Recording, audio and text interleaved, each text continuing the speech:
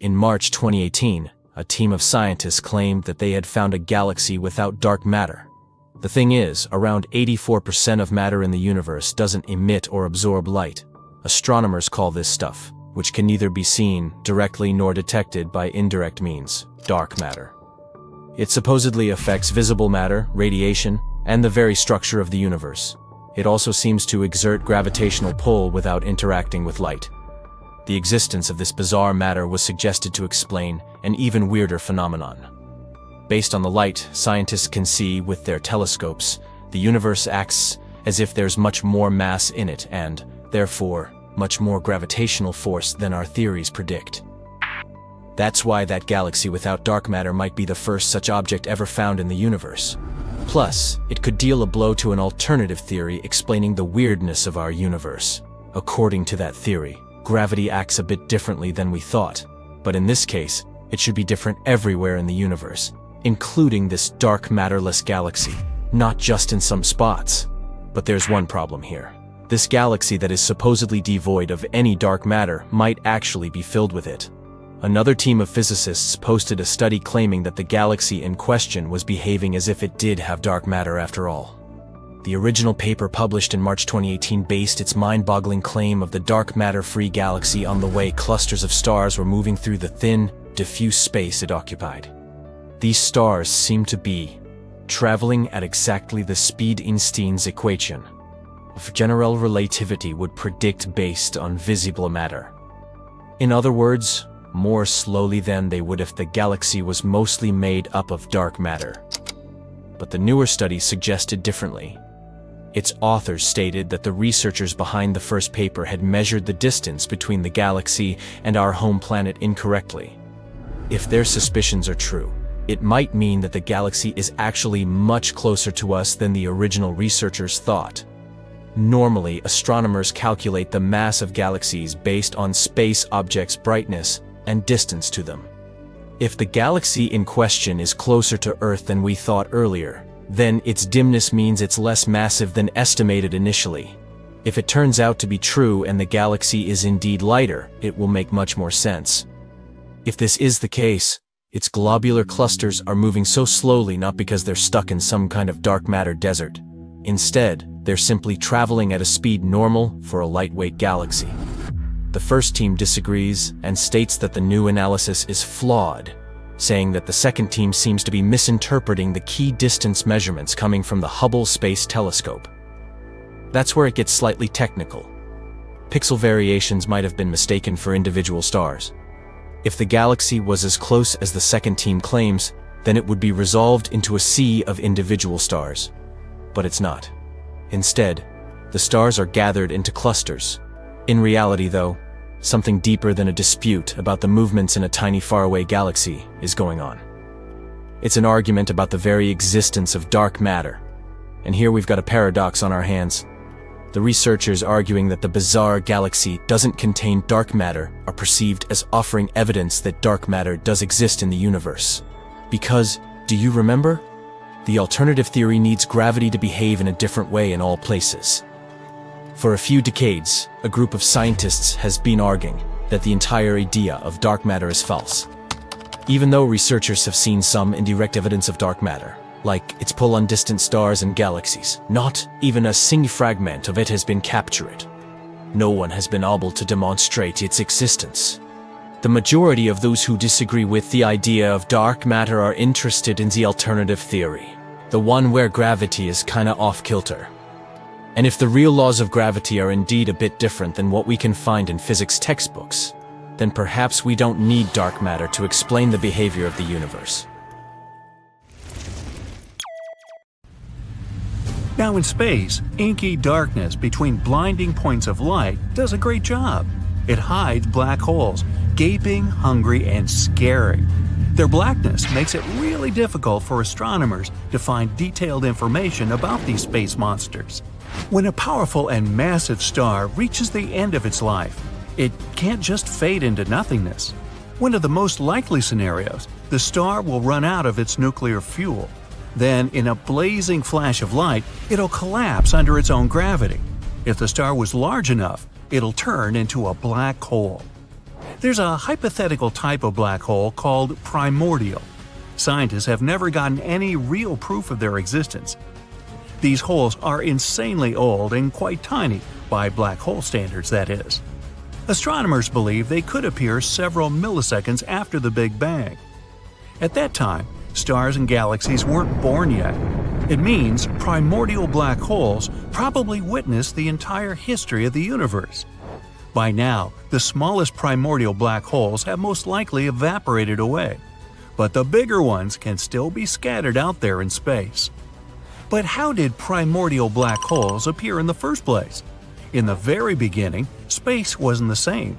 In some regions, it was hotter, in others, cooler, and some areas were extremely dense. Scientists believe these dense spots could collapse into primordial black holes. The most curious thing, though? These holes might be so small exactly because they popped up right after the Big Bang. The longer it took a black hole to appear, the larger it was.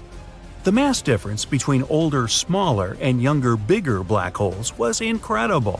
Compare the mass 1,000 times greater than our Sun's and that of a jelly bean. Now you get it. There was a theory that primordial black holes could actually be dark matter. This matter is believed to make up around 80% of the mass of the observable universe. Astronomers can't see this bizarre ingredient directly since it doesn't emit light or any kind of energy. The idea remained unpopular for decades, but recently, scientists have realized there are many more black holes in the universe than they used to think, and it means the theory might actually work. And the vast and still hidden from us population of Big Bang black holes could not only make up but be dark matter. After all, astronomers haven't discovered a single dark matter particle yet, even after decades of searching. Some scientists argue that dark matter can't be tons of multi-sized primordial black holes. They would collide far too often for this to work out. Others object that black holes might exist in twos, and then a third one can always approach the pair and replace one of the initial holes. After all, our universe is swarming with black holes, and there's no lack of them. This process would repeat again and again, meaning there would be almost no merges or collisions. Primordial black holes might stay in clusters the size of the distance between our Sun and the nearest star. Each of these clusters can be home to thousands of black holes, all crammed together. A 30 solar mass monster of a black hole might sit at the center, with more common stellar ones occupying the rest of the space. Such clusters can be everywhere astronomers think dark matter is. But so far, this is still only an exciting theory, and some scientists don't support it yet. More data is needed. Now, black holes sometimes behave like massive galactic volcanoes. From time to time, they flare up, but instead of spewing lava, they produce enormous amounts of energy, and it makes gaping holes in the surrounding material and gas. A short while ago, scientists discovered one of the largest craters in the universe. Radio and X-ray telescopes detected a supermassive black hole that threw a temper tantrum many years ago. It happened in a galaxy cluster about 390 million light-years away from Earth. The crater left behind, which was actually a hole punched in the cluster's hot gas, could fit 15 Milky Way galaxies. Whoa! Recently, astronomers have found out that one of the most massive stars in the neighborhood might just have vanished. The star used to hover in space 75 million light-years away from Earth. It's usually too far away for scientists to clearly see individual stars, unless they're really massive, like the one we're talking about. It was gigantic and shining 2.5 million times brighter than our Sun. For the last time, astronomers saw the star's light in 2011, but when they decided to examine it more closely several years later, they couldn't find it. Such huge stars usually go out in an extremely bright supernova, but nothing here, which puzzled the scientists to no end. There's a theory it collapsed into a black hole, and it happened without triggering a supernova first. It does occur among stars nearing the end of their lives, but very rarely. KB 141b is a planet outside of our solar system. At first glance, it's not that different from Earth. It has liquid oceans that evaporate into clouds, condense, and get back to the surface as rain. But instead of water, this all happens with rock. The surface of the exoplanet is covered with lava seas tens of miles deep. The temperature on K2141b reaches 5,000 degrees during the day. That's hot enough for the magma in the oceans to vaporize into the atmosphere. Then, supersonic winds, which can move at the speed of 1 mile per second, carry this rock vapor to the planet's night side. The vaporized magma cools down, becomes liquid again, and falls as a rocky rain. Well, looks like we're gonna need a bigger bumbershoot. A star in the galaxy GSN 069 might turn into a planet the size of Jupiter in the next trillion years or so, all thanks to the star's regular encounters with a black hole. First, astronomers noticed bizarre X-ray bursts. Those were super bright and went off every 9 hours. After examining this phenomenon, the researchers realized it was a star getting flung in a unique orbit around a black hole, and the flashes they saw were the material being slurped off the star's surface. It happened every time the star darted past its greedy host. Over millions of years, the black hole has already transformed the red giant into a white dwarf, and the process isn't going to stop anytime soon. Astronomers have recently discovered some traces of phosphine in Venus's atmosphere. On Earth, this colorless and flammable gas is often found near microbes. That's why a new theory claims there might be life on Venus. But if there is, it could only appear high in the clouds, because no living organism would be able to survive the planet's extreme environment. Its surface is incredibly dry, with no liquid water, and the pressure 90 times greater than that on Earth's surface. The temperatures there reach almost 900 degrees, hot enough to melt certain metals. So that's a no? Methane, a gas that's usually produced by living things, was found on Mars in 2013. European Space Agency's Mars Express spacecraft detected it in Gale Crater near the Martian equator. This discovery might one day answer the question if there's life on Mars. Asteroid 2019 OK scared scientists by sneaking up on our planet in July of 2019. This rather large rock, up to 400 feet across, appeared seemingly out of nowhere.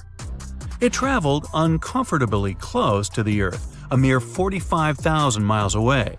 That's less than 1/5 of the distance to the Moon.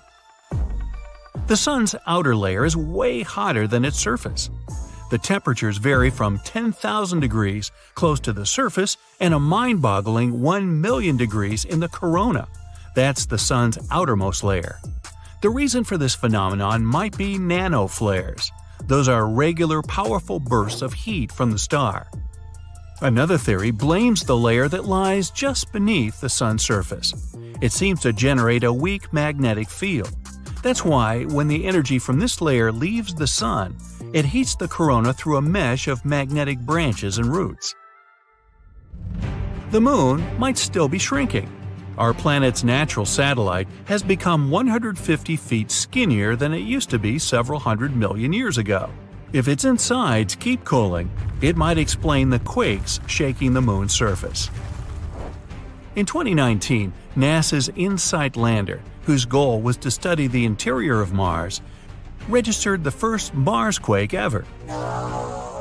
These quakes were coming fast, about 2 per day. Most of them were tiny. You wouldn't even feel them if they happened on our planet.